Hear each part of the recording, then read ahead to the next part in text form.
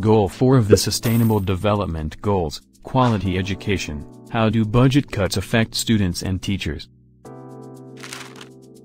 This is General High School and it is a grade D school. Many students either drop out or have failing grades. The teachers are stressed, overworked, and often buy their own supplies. General High is a victim of budget cuts.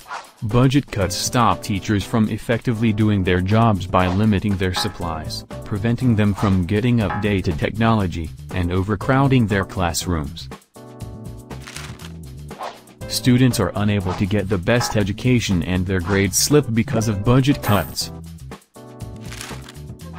Budget cuts have negative effects on students and teachers, but there is a way to overcome them. Getting your community involved is a great way to gain money lost from budget cuts. Collecting donations and hosting fundraisers are a good way for local parents, businesses, and other individuals to help educate the next generation. Online platforms such as GoFundMe and Kickstarter are also options to raise money for schools and can be funded by people all over the world. Applying for government grants is another way to bring money back to schools.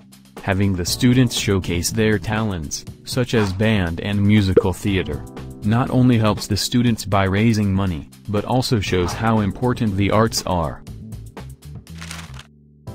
This is valuable because the arts are usually the first casualty of budget cuts. By reaching out for help, teachers and students can overcome budget cuts and build a brighter future.